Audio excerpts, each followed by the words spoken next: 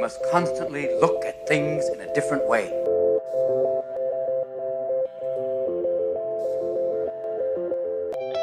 The Healthcare Education Transformation Podcast was created by two physical therapists out of the desire to learn more about the different educational roles in physical therapy and healthcare, and how healthcare education works by talking with educational leaders and people with different perspectives within physical therapy and across interdisciplinary lines on how education can be improved to disrupt the status quo of healthcare education. This is our journey, and thanks for listening.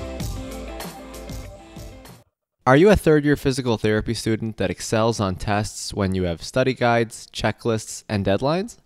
With all of the information available about how to prepare for the NPTE, it's easy to get disorganized and not feel prepared going into the big day. NPTE Prep Success is an online course that provides PT students easy-to-use study guides and step-by-step guidance through the NPTE preparation. To learn more, visit kylericeprep.com. Thank you again all for your continued support, and now for the show. Hello, everybody, and welcome to another episode of the Healthcare Education Transformation Podcast. I'm your host, F. Scott Field, and as always, I'm joined by my co-host, Brandon Pone. And today we have two amazing guests on the show to talk about the topic of hybrid learning and discussing the certification available through Evidence in Motion, or EIM. We're so grateful today to bring you Dr. Mark Shepard and Dr. Kendra Gagnon. Would you both mind telling us a little bit about your academic journeys and how they led you to where you both are today? Kendra, let's go ahead and start with you.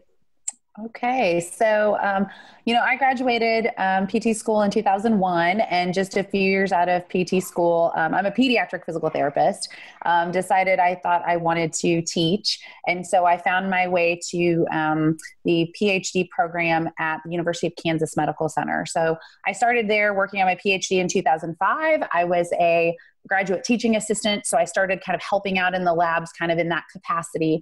At that time, that was their first DPT cohort. I was there as their first DPT cohort went through, and KU didn't have a pediatrics faculty member at the time. And so kind of there I was working on my PhD and had pediatrics expertise. And so I sort of got handed this, hey, why don't you teach this course? But there was nothing there as far as content. And so I just sort of had to jump in there and figure it out and find my way. So I did that and just found that I was really passionate about teaching. And so from there, I taught at the University of Kansas then through 2014. I went to Rockhurst University for 3 years, which is just across town in Kansas City. Taught there for a few years as well. And then learned about the program at South College, the hybrid 2-year DPT program at South College, was kind of tapped to come in and help develop and teach that pediatric content for the first time. I was super intrigued by it. Wasn't that sure about it, but the model made sense to me. It was just a great, great time. And so I ended up, at that time, I was sort of in the right place at the right time, and the Baylor program was up and starting to run and starting to bring in their faculty. And so I jumped on faculty, and there I am now. So now I'm at the Baylor DPT program in their hybrid program. I've been there for about a year now. So, and we brought in our first class of students in January. Awesome. Mark, how about you? Yeah, so I went to undergrad. I went to James Madison University, so not too far from you, Brandon, in Harrisonburg, Virginia, and that's really where my passion for physical therapy started. And then I moved on to Sacred Heart University up in Fairfield, Connecticut with my DPT, graduated there in 2010. And that's really, I think, where, I was really just lucky to be around people who just exuded leadership in education. I was lucky enough to be under, kind of the instruction and mentorship of Dr. Pam Levangie, who was at Sacred Heart at the time. And the program was problem-based learning. So we had these tutorials, group-based learning, case-based learning. And I just couldn't get enough of the way that we really stimulated us to be lifelong learners and learn. So luckily, my final year as a DPT student, I was able to be what we called a tutorial leader, where you led these groups and guided them through. So it's just so cool because you got to work as a facilitator and be a guide on the side versus a sage on the stage. And that just had me hooked. So my second part is, I graduated, and then I knew I wanted to do post-professional residency fellowship. Like I knew I wanted to do it, but I didn't want to have to move all the way across the country. At the time, there was only a limited amount of residency programs. I was engaged. My fiance was outside of Baltimore, and, I knew that's where I had to go.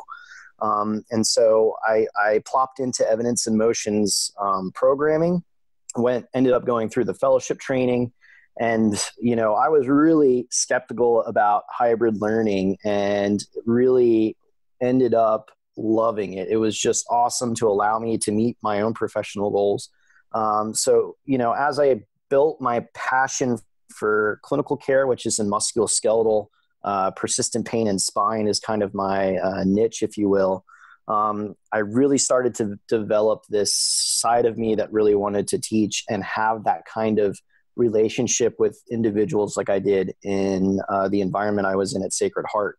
And so, EIM being the way it is and having the best leaders around, they really helped, foster these opportunities. So in 2015, I was, lucky enough, Julie Whitman got me hooked up with some opportunities at South College. And I've been teaching as core faculty there since that time, and have also had the opportunity to be a PTA program director for a developing program in Tampa, Florida, another hybrid program that I'm stepping out of the leadership role there to take on more leadership roles actually in the fellowship program. So that's kind of my journey, and I'm blessed to be able to do a little bit of clinical care, teaching, and hopefully now starting to get into a little bit more research. I love it, guys. And I really think it's interesting how you both had kind of mentioned throughout your stories within that a lot of you both had this resistance initially to hybrid learning, but then the more you guys got into it, the more you kind of really saw the value in it. So before we kind of dive into that topic a little bit, let's start with some context here. How would you guys define for our audience what exactly is hybrid learning and what it entails? So that's a great question. And I think there's still, it's new enough that I think there's still some discussion in the profession and in the field over what hybrid learning really is. And so I'll kind of share a little bit of kind of how sort of we define it and sort of our perspectives on it. So, I mean, of course, I think most people really kind of understand online learning pretty well. I mean, learning that happens in an online environment. I think that a lot of times when people think about that online learning, they immediately think about, just posted, voiceover lectures, maybe some readings, like kind of more of an asynchronous content. And so I think what blended or hybrid learning does is it utilizes that. It utilizes that online, those, computer-based, those web-based materials, but also incorporates face-to-face learning.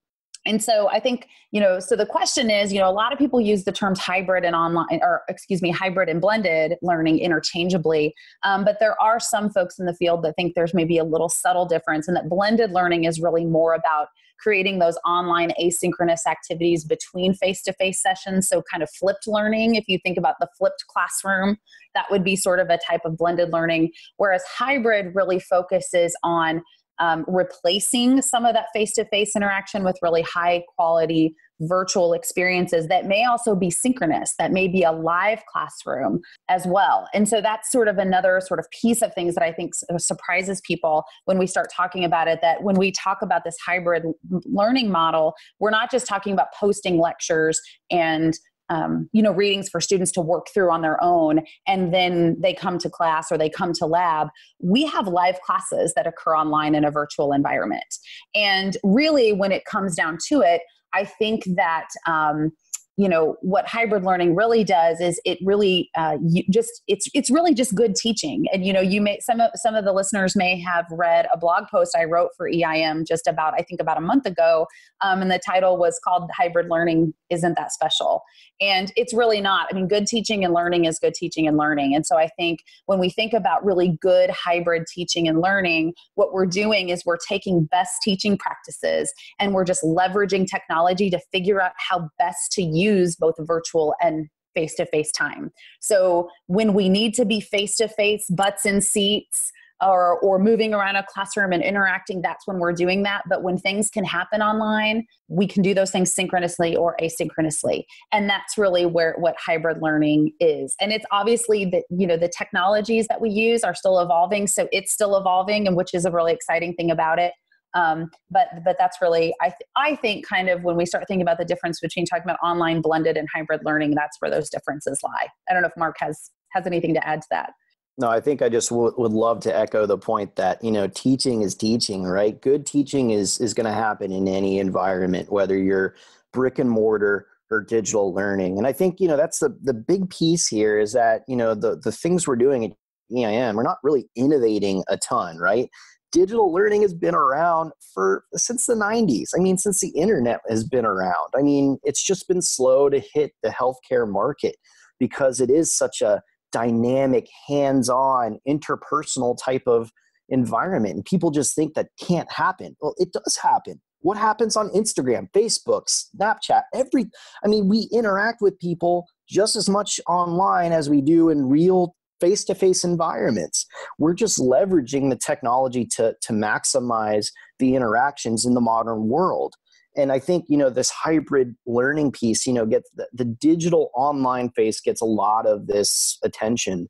But we focus so much time in this certification program really talking about how we can change the face-to-face environment to be better.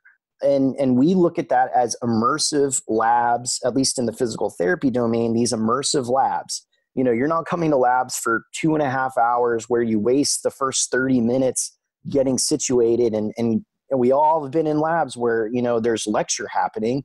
Why is lecture happening in lab? Lab should be movement.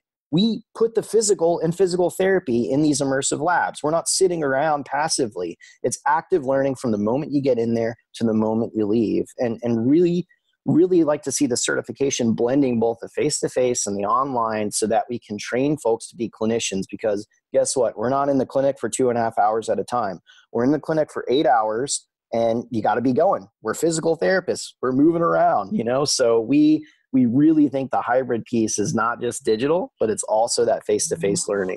It's especially the face-to-face learning. And what I think is the most fun about it is, I used to say when I was in traditional academia a lot, when we'd start talking about the curriculum, I used to say, why don't we think about this? We'd make all these little changes in the curriculum and just do this and that. But I'd say, what if we could take it apart and put it back together again, what would it look like?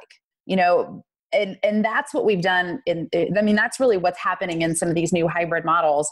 We took it apart and put it back together in a way that's really intentional, that focuses on good teaching and learning, and that emphasizes the pedagogy, and then just really says, okay, what things need to happen in class, what things need to happen live, what things need to happen in person, what things can happen virtually.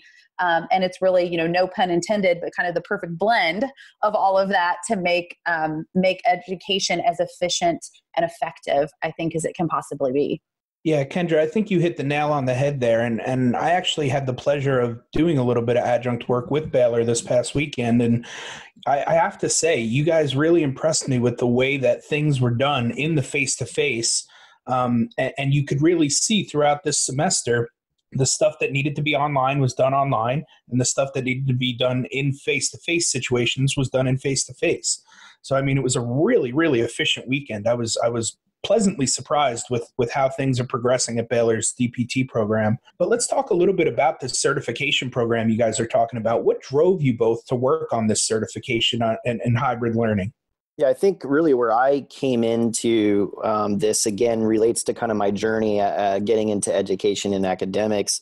Again, it was this idea behind problem-based learning, which isn't really a mainstay in a lot of schools, but elements of it are definitely within a bunch of different programs out there. But I love the ability for students to actively engage and not feel like we're going to lecture to sit in a seat and, basically just tune out for a number of, hours as it is in lecture.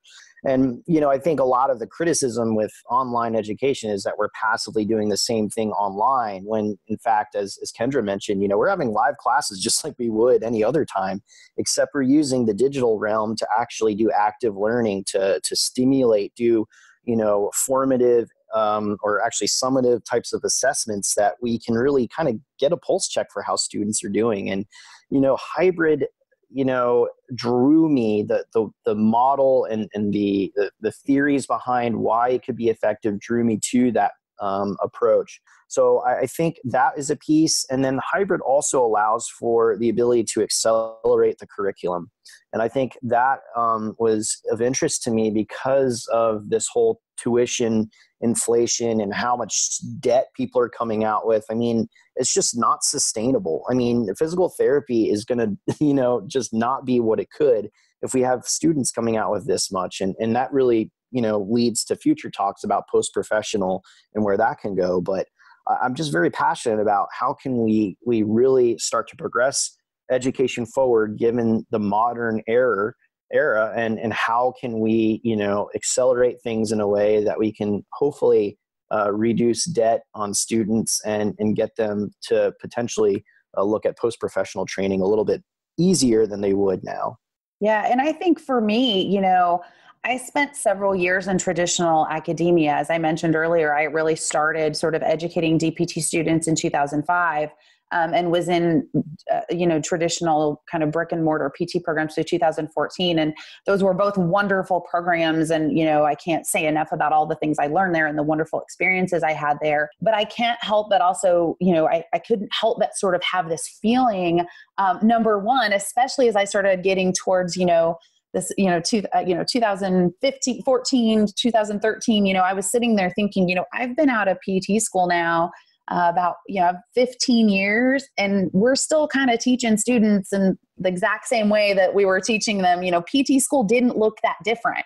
We'd moved to the doctorate, so there were more classes, there's more stuff happening, there was more time, but in the end, it was still lectures and labs and really traditional. And I couldn't help just see that disconnect between these enormous changes that were happening in society with the way information is kind of created and shared online, with, enormous advances in technology where we all now carry small computers in our pocket, and most people have access to high-speed internet, and video streaming is available, and all of these things are just widely available now. And we have all these changes were happening, but academia and education hadn't changed that much. And so that disconnect, I have to be really honest, started to make me feel a little bit frustrated and a little bit restless. And so I just felt like, again, feeling that disconnect between what was happening and what was possible. And so when I started to sort of learn about this hybrid learning model, and then we started talking about, the unique challenges that might be facing educators who try to teach in this model and how we need to support those people. I mean, it just seemed like, yes, this is what needs to be happening. This is how we can close that gap, and start to move us forward, and also sort of, reconnect educators with, again, what's possible, I think. Yeah, I think that's a really important point. Is, obviously, of course, with anything, you guys have mentioned a ton of the pros behind hybrid learning. But, let's step back a little bit and let's play devil's advocate here, because we always like to do that on this show. So what are some of the pros of hybrid learning that you guys haven't already mentioned? And what are the cons of hybrid learning when it comes to educating either current or aspiring healthcare providers? Yeah. So, I mean, it's, certainly not going to, there are pros, and of course there are cons, there are opportunities and there are challenges, but I still think, and maybe you're starting to get this theme here between Mark and I, and you're starting to kind of understand our philosophy, that when we put the hybrid part front and center, I think it kind of misses the point, because I think there are pros and cons, obviously, of sort of any educational model. Good teaching is good teaching, whether it happens in a classroom, in a lab, in a virtual environment, and bad teaching is bad teaching wherever it happens. And now that I've kind of spent time in a lot of worlds of both entry-level, post-professional, online, hybrid, traditional, I've seen good teaching and bad teaching in all of those environments. And so, my philosophy is that, a lot of times people will talk about, the learning curve with the technology and some of those kinds of things. But again, when the technology is used well and it's supporting good educational practices, the technology fades into the background. And so, that said, there are unique challenges in supporting students in a virtual environment. I'm the director of student affairs in our program. And so, and that's been a really super fun job for me to get to think about how do you get to support students from 22 different states that are in our Baylor program. They're not walking into the classroom. You can't see their face that, something going on. And so we have to be really intentional about actually supporting those students. We create, we have a really unique system we use for advising. I feel incredibly connected with my students, maybe even more so than I felt in traditional environments, because I think we're so intentional about that. So, we have to, those unique challenges we face, again, kind of humanizing the online learning environment, making sure that we're creating a social presence in those online experiences. I don't know that I would call those cons, but there's certainly opportunities, and there's certainly places that are really easy to screw up if you're not really intentional about thinking about how are we going to really humanize this.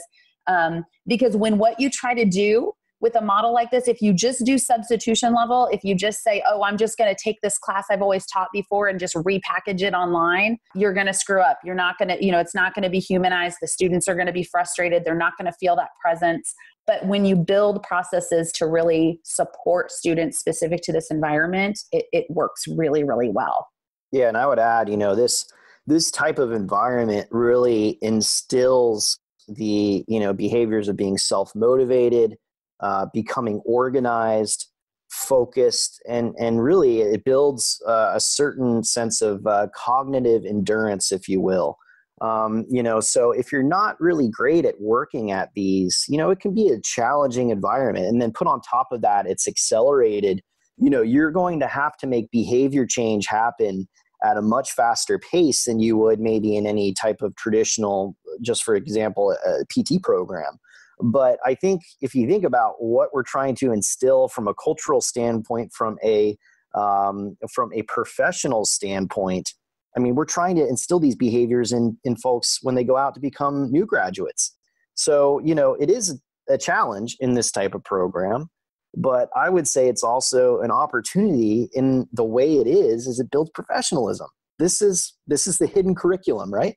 This is the hidden curriculum. So I think that piece, if you have the support for it, you can really develop something in a real magical way that, there's classes dedicated to, but we just train people. That's our culture in these programs. So I think that's kind of my take on some of the pros, maybe becoming cons and vice versa. Yeah, I think that's really important. And, something that I've heard also in regards to kind of just different models of education is that some students ultimately are going to do better in a hybrid model. Some are ultimately going to do better in a traditional brick and mortar setting. And, that's just learning styles and personal preferences. And some people just do better in certain ones compared to the other. And yeah, knowing thyself. And I guess my question to you guys is, how is the best way that we can start to triage or identify at an early standpoint who's going to do well in hybrid, who's going to do well in a traditional brick and mortar setting? How can we best identify those people and kind of set them up for success early on so that they can have the best educational experience and ultimately do the best for our patients? Yeah, so I'm going to start by answering that question by kind of challenging that assumption a little bit, that there's that there is a right fit. And it's probably a podcast for a whole other day, but I sort of have some, I don't know if you use the word, but a lot of times there's the word of what's the right fit for students. And, I get concerned when we start using that word, that we start, that threatens diversity and things like that. And I also will say that it's interesting that you brought up learning styles, because as I was thinking about, as I think about this, I think that thinking about whether our program is the right quote unquote fit for students is a lot like kind of the learning styles myth, which is really a myth that's been perpetuated in education, that, that we definitely know people have preferences about the way they learn, but there's no evidence that actually supports learning styles, and that, instructors teaching differently makes a difference to different learners, instructors teaching to learning styles. And so we don't know enough about hybrid education yet to know, but my guess is that there certainly may be that my guess is that the evidence probably parallels that. So my guess is that there are probably students who prefer or think they prefer to sit in a classroom and get a lecture versus sitting in a virtual classroom or listening to it online. But I'm not convinced that there's really a program type that's the right, again, quote unquote, fit for a certain student. So, again, I think that if hybrid teaching and learning is well designed, it's collaborative, it's learner-centered and inclusive, that instructors are responsive and they are using best teaching practices, I think that a hybrid model can be a really great option for a lot of students, most, if not many. If it's poorly executed, it's not going to be a good model for a lot of our students. And so, I also think that this is a great opportunity to talk a little bit about how our model, and I say our model, but talking about the hybrid model of education that we use at Baylor and that's used at South as well, can really improve access, including diversity.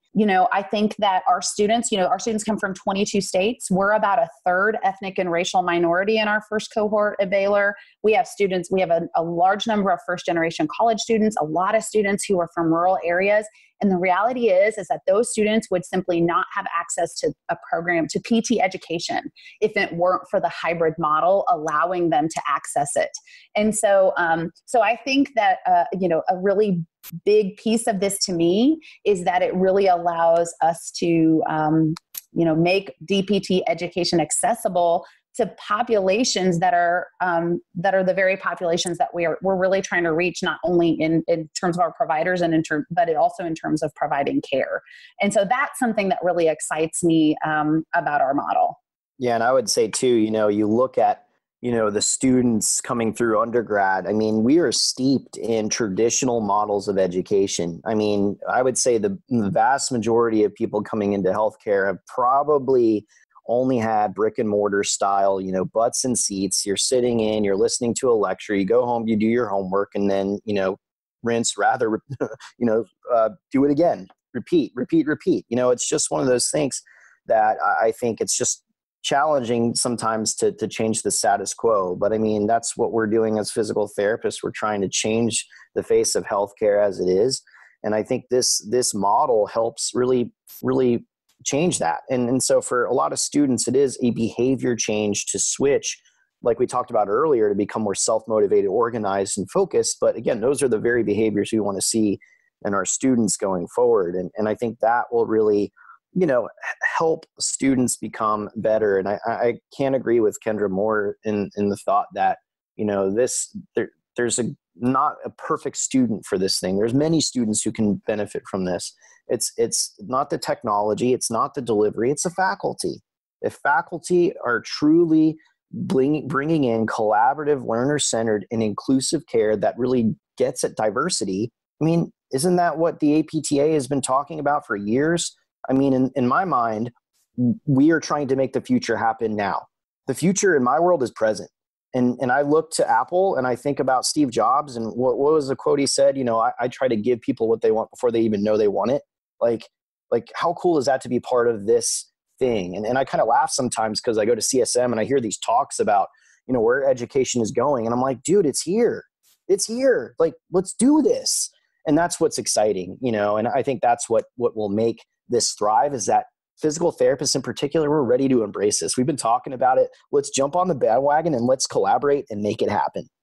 Especially since students are probably really loving it too, based on, again, getting back to earlier discussion in regards to finances too and accessibility. And I love how you kind of mentioned kind of the behavior change overall of students and academics contributing, but also making sure that the quality of hybrid teaching and finding the right faculty is equally important in that as well. So I think those were some very good, solid, clarifying points that need to have been covered for sure. So guys, in developing the certification program, what were some of the barriers that you faced and had to overcome when, really looking at the program's inception all the way up to its current level at certification? Yeah, so I think, when we look at inception of the program, I have to give a shout out to Dr. Tim Notaboom, who is a program director now of South College, but he kind of took this on underneath his own wings to try to get a structure and get a sense of what this would look like. And, Tim has a great background and awesome perspective on hybrid learning, with his experience at Regis and carrying that forward now into South College. So, there's a lot of this program we can really say that Tim helped stimulate there. from here, Kendra and I came together and we really just started putting our thoughts together on what this looks like. And our goal was really to, balance theory and in the trenches practice. I'll be the first to admit that I'm not, a very well-known, educator or anything like that. I haven't been practicing, in academics for, 30 years, like some of the greats in our profession have. But I've been in the trenches enough to know, what kind of works and what may not work. And Kendra has, the historical perspective working in traditional models. She has a great framework of the theory behind things. And we just brought those two together. So some of the barriers was really just figuring out how can we balance those? You look at evidence-based practice and how do we balance the literature with balancing it with what patient preferences and then your own experiences. We tried to bring that forward in this program. So, with that being said, and Kendra alluded to this earlier, there's really not a lot of evidence to help guide us here. A lot of the evidence is coming from, the nursing field, which obviously is there's some carryover there. But when you look at external validity here, there's really not anything that says that, oh, this is perfect, you should follow this type of algorithm or approach, all the way through. So it was a lot of, trimming down the evidence to help guide us in a way that meshes well with best practice, that meshes well with best evidence, and meshes well with what happens in the teaching trenches, if you will. Yeah. And I would say too, in healthcare academia, healthcare providers that go into academics, we often don't learn to teach. We come into teaching in healthcare because of our content expertise, because, I wanted to teach pediatric PT, but I never learned to teach. And I think I, talked a little bit in my intro about, how I came in as a graduate teaching assistant as a PhD student and was kind of like, okay, you get to teach the pediatrics course now, which I was super excited about, but I didn't even know how to write a learning objective. Like I'd never done that. I knew about being a pediatric PT and I was learning more about, practice and research and science as a PhD student. But I'm not really, I hadn't really learned about education, and healthcare educators don't often learn to teach. And so one of the big things that we really are looking at in this certification as well is bringing in these providers that often have a ton of content expertise and actually saying, okay, now it's time to learn about the craft of teaching and not get so bogged down in your content, that we're really we're thinking about best teaching. And again, that just also hangs on what we've talked about earlier about how it's not about the hybrid part, it's about good teaching and learning. And so if we have good teaching and learning practices, then you can layer in that content expertise and create something that's really, really special. And that's what we're really trying to help these educators do. Yeah, Kendra, and I don't know the general direction that we're heading when it comes to DPT education, but I'm working on an educational doctorate, and I can say that as difficult as it is, and as much as I may not promote it or make, request that anybody actually do that, the educational doctorate is a phenomenal amount of work for learning how we teach and how we learn and literal transfer of knowledge.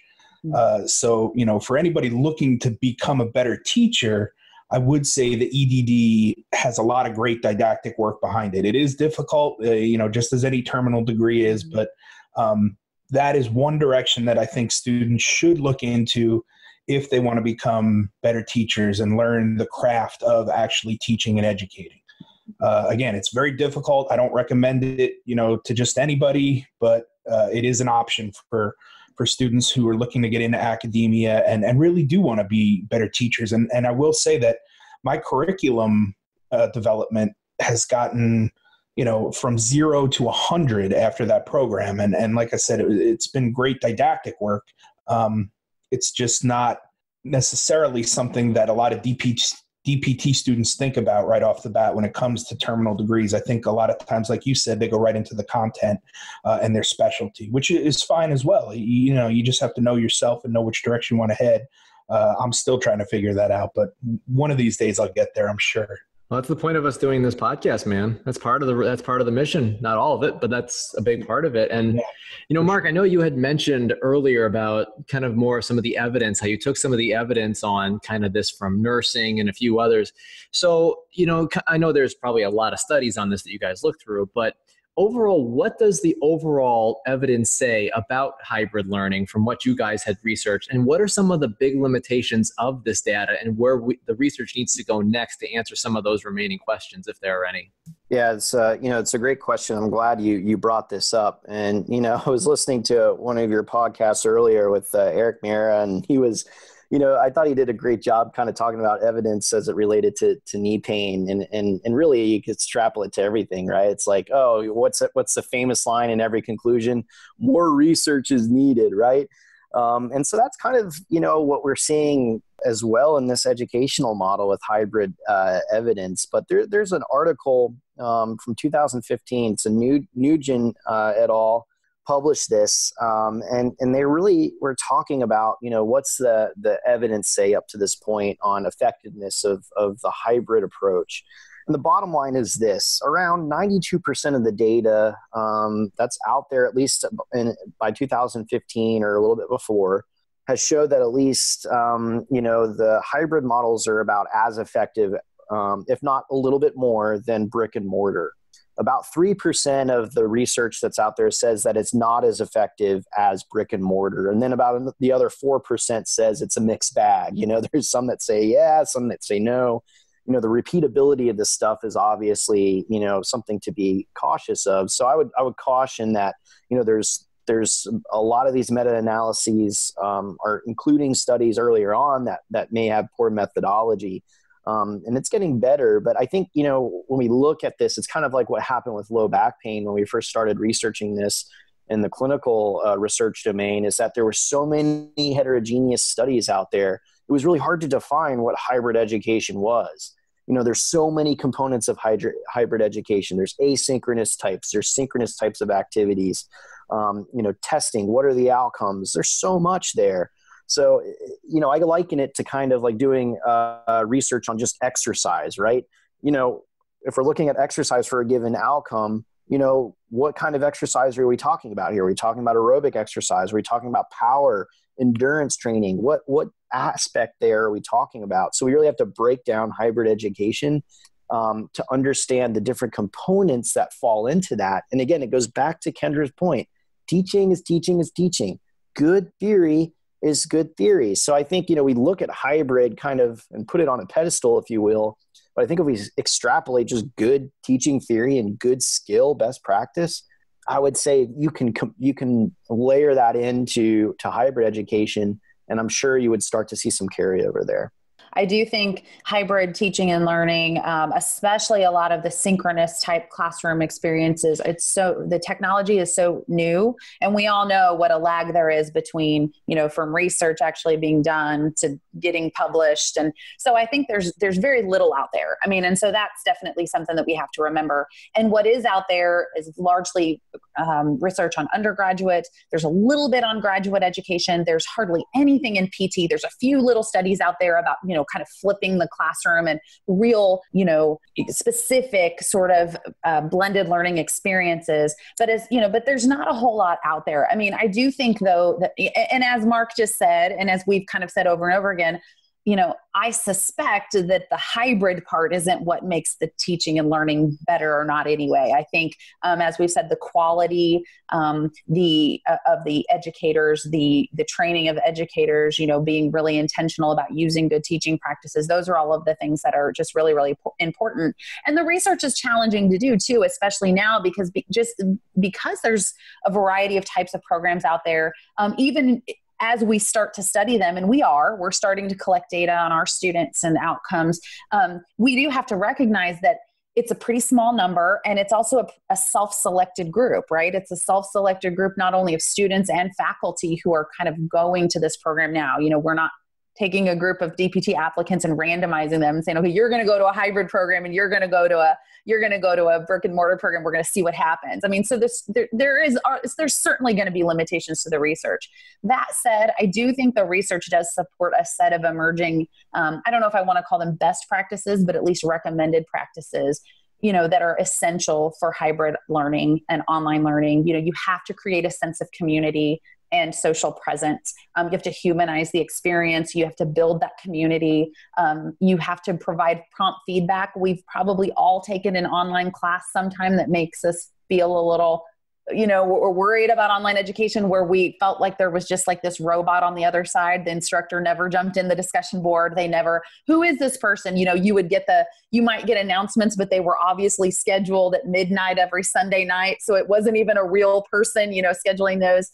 They are actually sending those out. Students need to feel like there's a real human person on the other side. And when you do that, when you create the presence, you create that sense of community, you give prompt feedback, and timely feedback, in kind of posting, and you're engaged.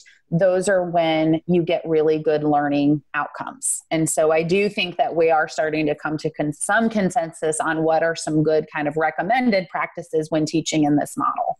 Yeah, those are great points. I'd like to get down to the nuts and bolts of the certification program, if you guys don't mind. I mean, what does the certification program in hybrid learning consist of? And, how long does it take to complete approximately?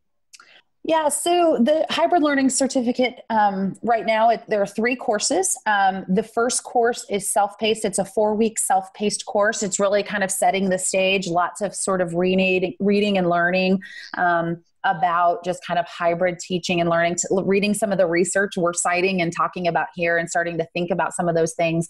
The second course is an 8-week instructor-led course.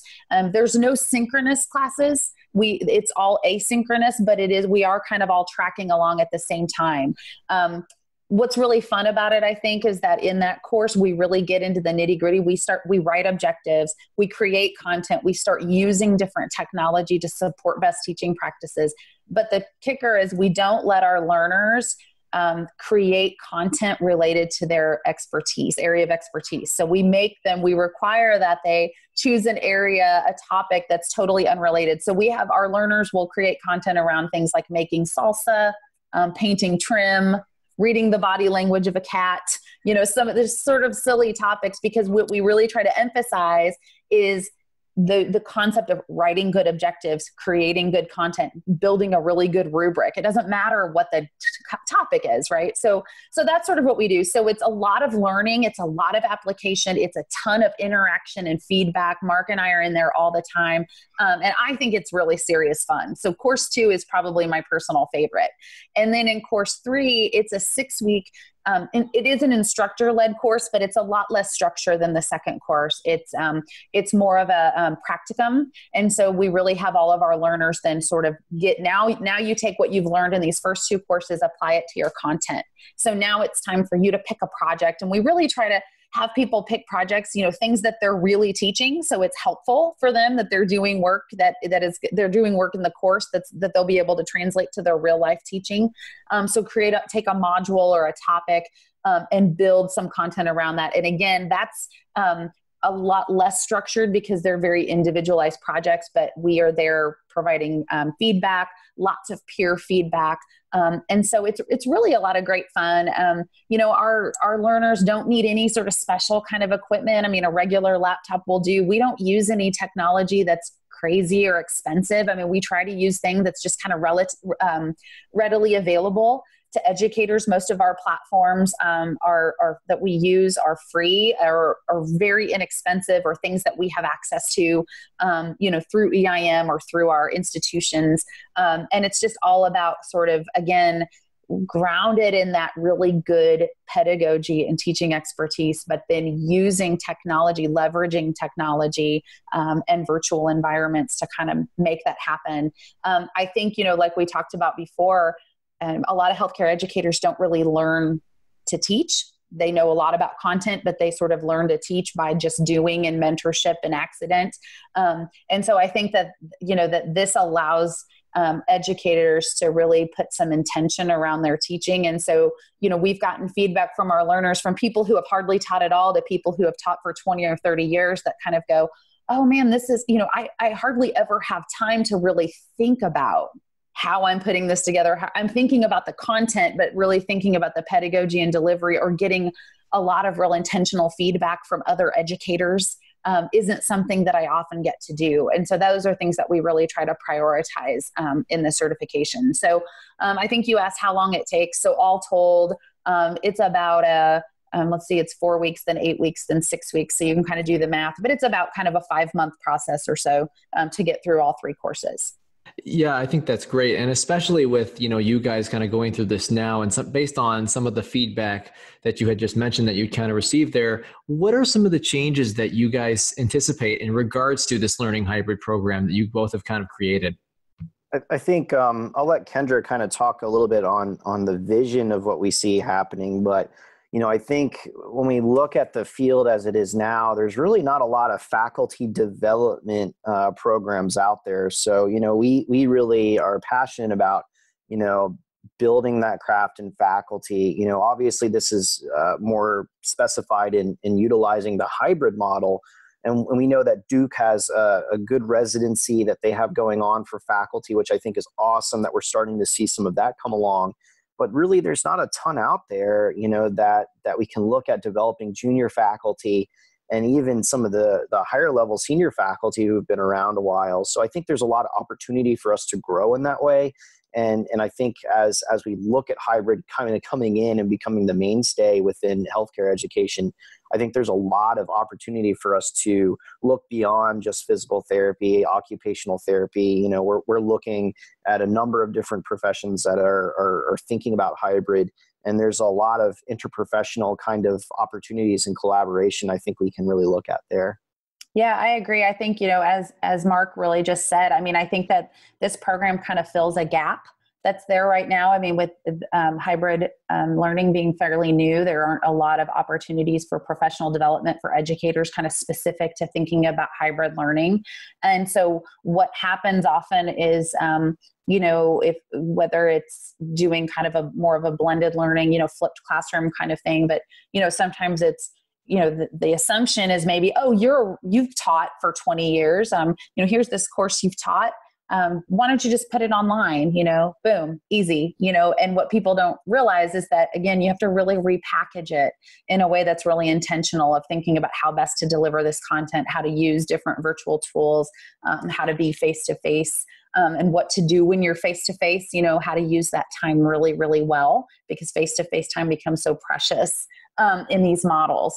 And so, I think that that's really, kind of the big focus right now. But again, I'm a dreamer and a thinker, and so of course I start to look, 25 steps ahead and thinking about possibilities of, developing, educational residencies and fellowships, maybe specific to hybrid teaching and learning, building resources, webinars and other sort of professional, post-professional education, that maybe are, one-off kind of webinars or courses you can take without going through the whole certificate, or people who have already gone through the certificate being able to come in and kind of continue that education and, teach and learn in those different topics. So I think there's, again, it's sort of uncharted territory at this point. There's not really a lot out there yet. And so I think as we move forward, we'll learn from our learners what they need and what we need to kind of continue to make folks feel supported in teaching and learning in these environments. And we'll just continue to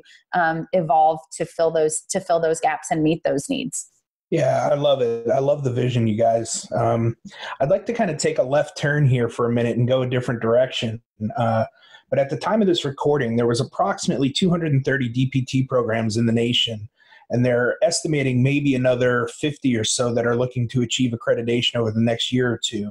How do you think this plays out in the long run? Is this a beneficial thing or a negative thing? And will we even be able to staff all these programs moving forward? Yeah, that's a great question. This has come up in so many ways, and there's been talks on this and a lot of passionate discussion. And my thought is, the 2-year model of DPT education is here and here to stay. We will see a number of schools probably progressing. You're starting to see the trend now progressing to hybrid education, which is awesome. I'm all for it. I highly believe in this model, and I think we can leverage technology to maximize education. But a lot of programs are just, essentially converting their 3-year brick and mortar programs to 3-year hybrid programs. I mean, this isn't addressing the student debt issue in my mind. It's not helping us work towards opening up the opportunity for students to have the financial capabilities of going on to post-professional training. And, to me, this is we're just spinning the wheels here. I've heard John Child say, ad nauseum that if there weren't a limit to how long a program would be, DPT programs would probably be 6-8 years, right? I mean, the sky's the limit on this stuff. And so I really feel like it, and I'm passionate about this idea that we need to look at accelerated models. And I think the 2-year is where we need to do. With this in mind, it's challenging. You look at a 3-year program, now they're trying to figure out what to cut, how to make it work. Switching from a 3-year to a 2-year accelerated hybrid model takes a lot of work.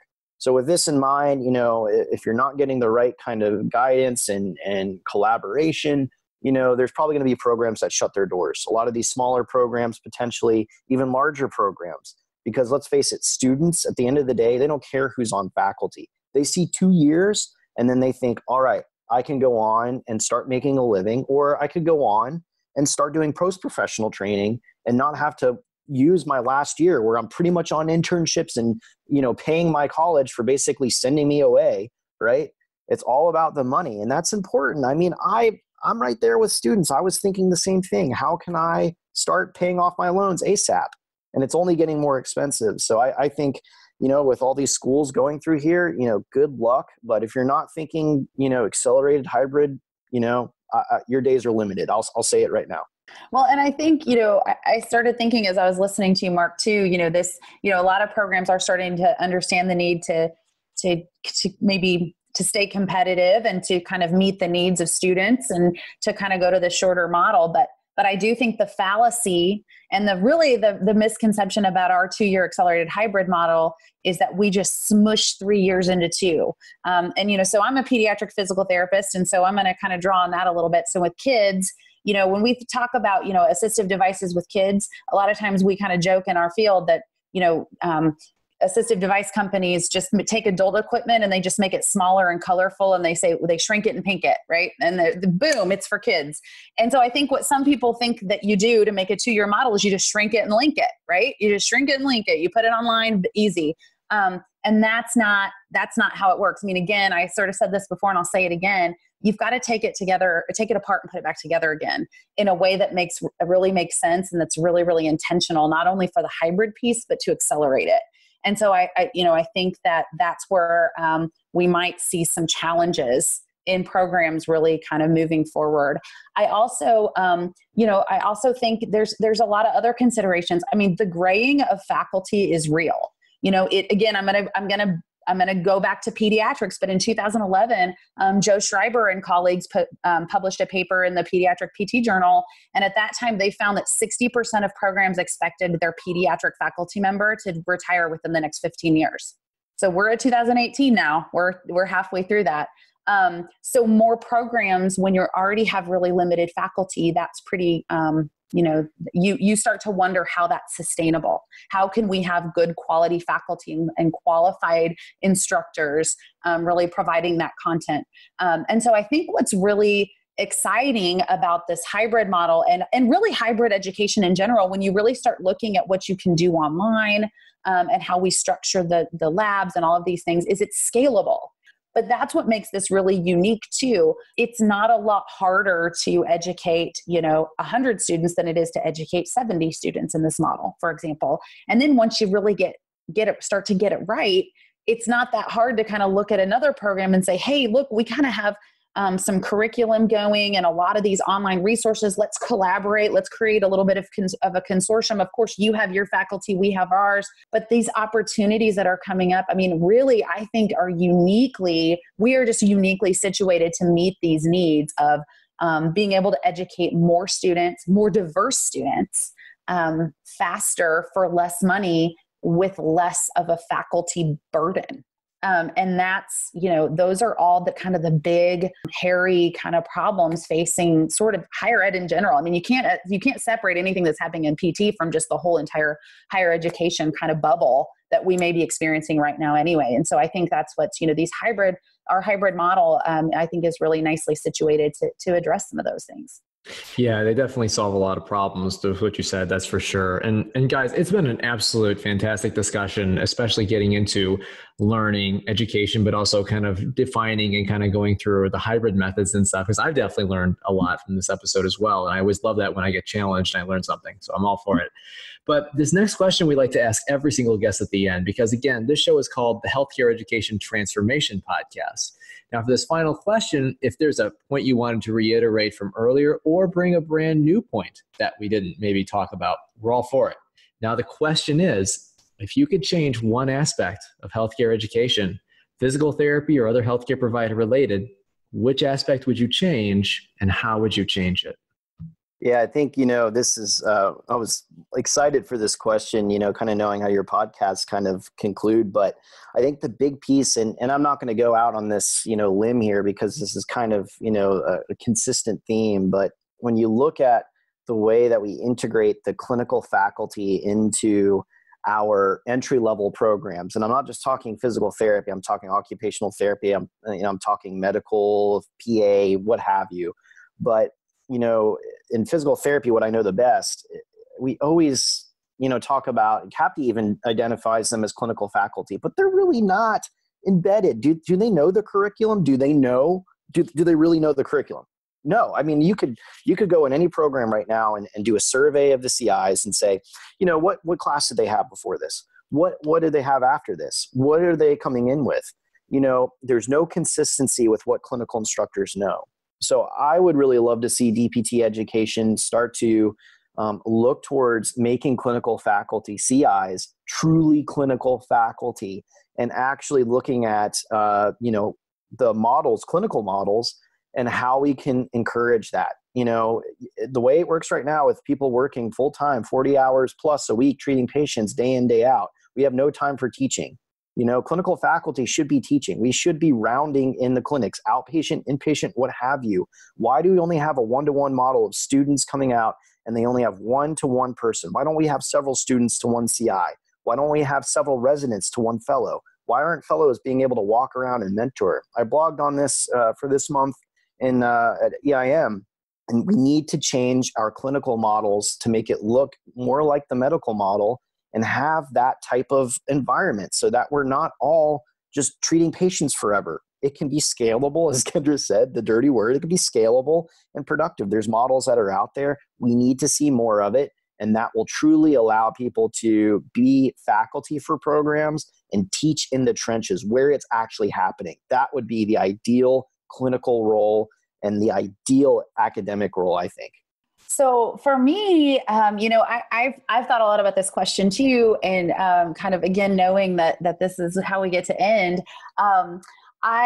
I think it's hard for me to separate, what I'd like to see in healthcare education and what I'd like to see in healthcare. So I'm just going to apologize in advance because I'm probably going to really just like kind of move between the two a little bit as I speak. But and then maybe this is the pediatric PT in me. I'm a school-based PT. I'm a community-based PT. I've never worked in a medical model. I've always done community-based care. And so to me, I'd like to see healthcare education become more community-based. The reality is people don't live in hospitals and clinics.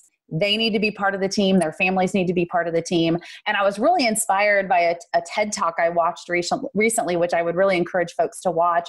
Eric Dishman was the speaker, and the name of the talk was Healthcare Should Be a Team Sport. And he talks a lot about this. So I'm going to kind of echo a lot of his comments here as well. But, he talks about in his TED Talk how healthcare, brick and mortar healthcare probably just isn't that sustainable. And I couldn't help but start to think about how that really parallels education.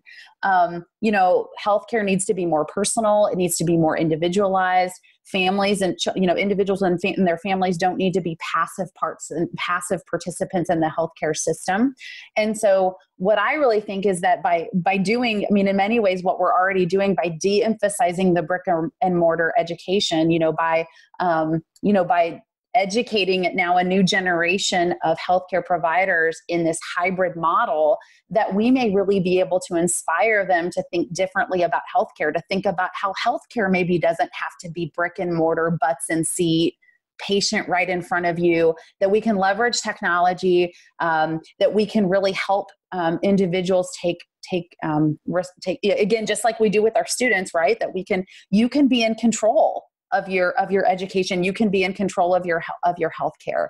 And so, I really hope that we're really, by de-emphasizing, again, kind of the butts and seats, brick and mortar, by showing our students that we value their community and want them to be able to stay in their community and go back, that we can then inspire them to have those same feelings about as they go out and provide care. And they'll start to challenge, why does this person have to come to a special building, to a special room for me to do something that I could probably teach them to do themselves or do over, video conferencing, or something like that. So I'm really hoping that we can, really start to become more community-based and inspire our students to see the possibilities of how technology can now be leveraged to provide healthcare anywhere, just like now we're doing it to provide education anywhere.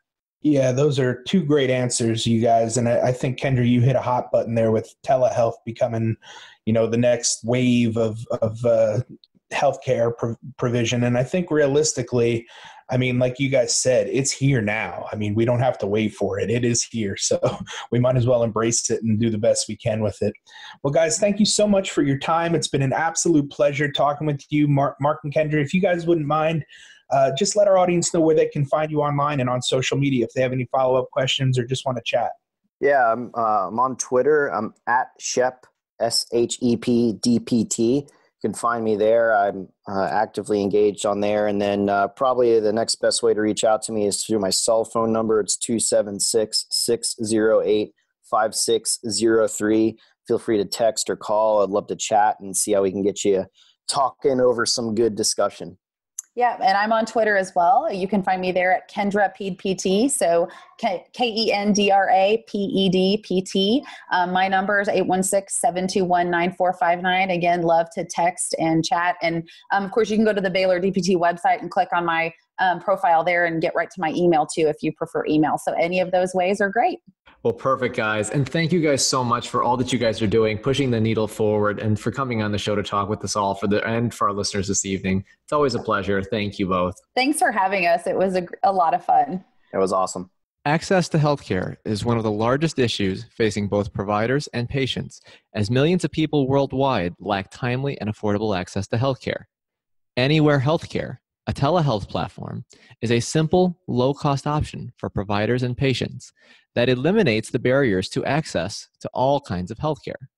To find out more, check out anywhere.healthcare, which is available in our show notes. And if you use the code HET in all caps when you email to sign up, you'll save 25% off the total cost. Thank you for attending class today, and we hope that you learned something and gained value from the content. If you'd like to schedule office hours with us, feel free to add us on Twitter at HET Podcast, on Instagram, HET Podcast, on Facebook, the Healthcare Education Transformation Podcast, and the homepage, healthcareeducationtransformationpodcast.com. And for those of you following along in the syllabus, extra credit can be obtained by liking us, sharing us, and leaving a review. Let's continue our journey up Mount Educational Success as lifelong learners.